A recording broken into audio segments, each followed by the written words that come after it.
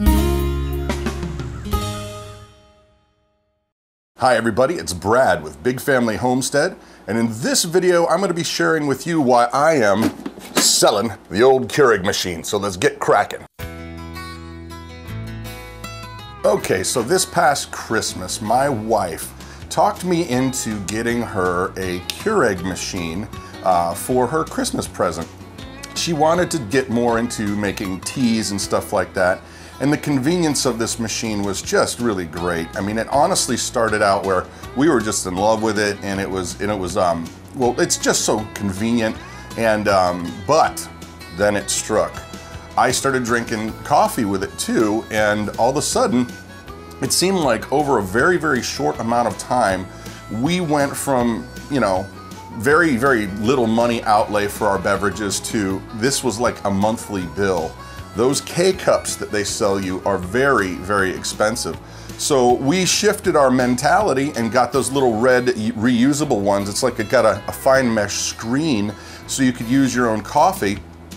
But we never really stopped buying all the frou-frou coffee. And so we were absolutely hooked. This little machine became literally a monthly bill, which was insane. I mean, just the other day I kind of realized, I was like, wait a minute, whoa, hold on a second. You know, we are trying to live this homesteading life where we're being more frugal. We make and do just about everything we can do and make. But this Keurig has kind of got us on a leash.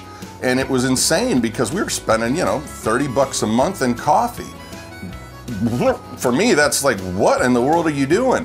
That $30 could be used several different ways, much better. And so the Keurig is going up for sale. Thought I'd let you know. But the mentality is this. It's just that we as a people can be sucked into marketing, you know, it's really convenient, or it's really this or that, or, you know, these big companies are very good at selling us stuff. And sometimes we don't look at the unexpected costs of it. I mean, we thought, hey, this is just gonna be great for teas and stuff like that. And all of a sudden it quickly became just throwing money away like crazy over something that we could have spent a third less or way more. I mean, we would probably only be spending $8 a month on our teas and coffees rather than 30.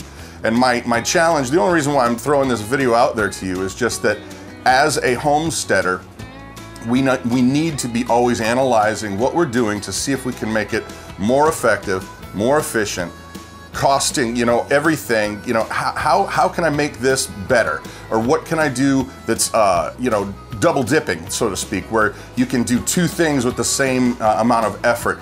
And so the Keurig, gotta go. So all that to say that this poor little guy here will be homeless very, very soon if one of you does not contact me and purchase the aforementioned soon-to-be homeless, sad little Keurig machine. There you have it. I'm Brad with Big Family Homestead. Please don't forget to share. You have an amazing day.